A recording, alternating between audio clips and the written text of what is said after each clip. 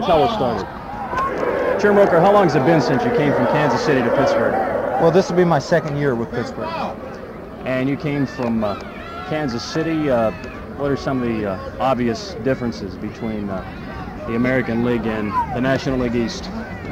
Well, not just the East. I think overall the National League is stronger as a whole team. I think they have better ball players on the bench and more consistent ball players. Have you been satisfied with your performance thus far this season? Well, I would say yes. As far as my pitching consistency, I just wish I had won more games than I have. You've been involved in a lot of one-run affairs. That's kind of frustrating, isn't it?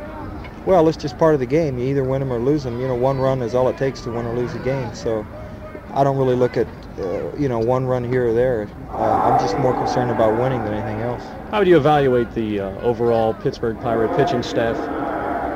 I think we got a good pitching staff. A lot better than people give us credit for. And as the season progresses, I think people realize how good we really are. Okay.